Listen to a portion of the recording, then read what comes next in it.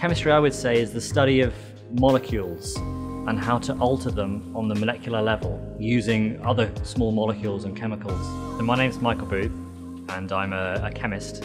What I try and research is looking at the interface between chemistry and biology using chemical tools. So I focus on DNA, or nucleic acids, and I try and use chemistry to modify the function of DNA or to actually map modified DNA bases. What I really enjoyed about the area I'm working in is being able to use lots of different techniques from different fields. So not just chemistry and not just biology, but being able to mix everything together and really trying to do something new and different that lots of people haven't done before.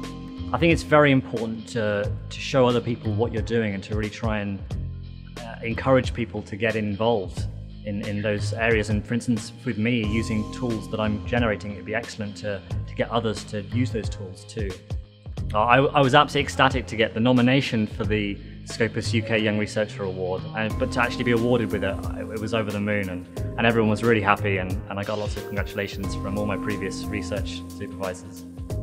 It does feel really nice to be actually recognised by other researchers in the UK, and I'm really happy that that's happened. I really hope that the award will give me the opportunity to springboard myself into an academic career, and this is what I'm hoping to do in the next few years.